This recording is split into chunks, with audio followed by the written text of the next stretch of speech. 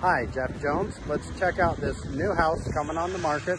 The address is 505 Pine. It has luscious landscaping and hardscaping with these rocks out front. That's really nice. Big tree, and there's an extra lot that comes with this house. 4,000 square foot lot on the side. Nice new James Harden siding here with Sherwin-Williams paint and shutters on the outside.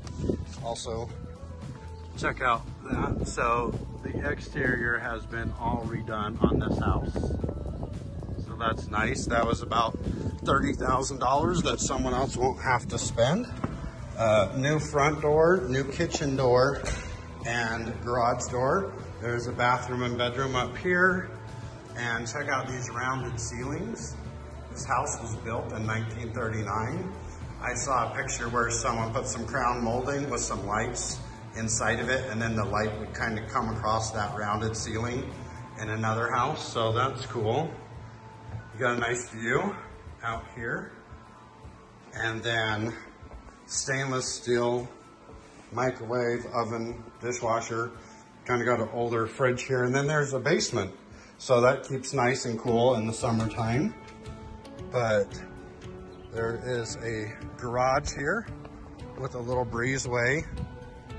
And again, new shutters, new siding all around. So that's something you won't have to worry about. And new Sherwin-Williams paint. The other lot is right over there. We're gonna check that out in a second. Garage has a new roof, also new paint and new sidings. This is the concrete siding, James Harden, I believe. And then you can see the insulation, the fiberglass insulation, and then the foam. So there is a lot of insulation, and this is the same inside of the house. So it's gonna be very efficient on heating and cooling, staying cool in the summer. And there's an extra little shop area built back here.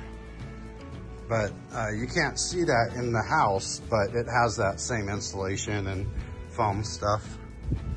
And then here is that lot, and you can see the neighbor back there actually built a house on this side of the lot. So this could totally be another house right here, because see, there's a house right there, and there's her neighbor right next to her. So there's a house behind them, and there's this vacant lot, and this is part of the sale. So let me know what you think about this house, or if you know someone that's interested. All the details will be below. Thanks, bye.